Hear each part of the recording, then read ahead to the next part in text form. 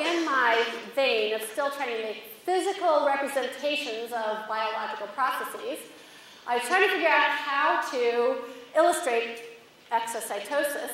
And that was about 2 years ago. And when I was doing that, it was around Halloween. And my daughter was getting her costume ready. And she came home with her wig.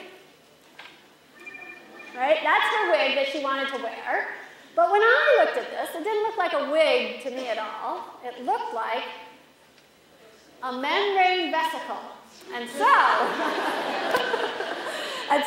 spoiling her fun, I said, oh, I could use that to illustrate the process of exocytosis because it's a flexible membrane vesicle made out of it's a lipid bilayer, and it can turn inside out. And what happens is a cell often makes things inside the cell that it wants to actually have outside the cell. It needs to communicate with other cells, and it does that sometimes by releasing substances. And so it makes substances, packages them in vesicles. The vesicle comes up to the plasma membrane.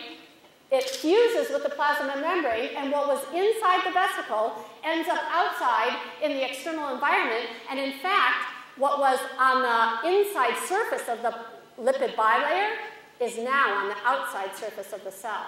So now I've stuck new things into the outside of the cell. You'll see this a few more times. That's not the only time you'll see this vesicle. Okay,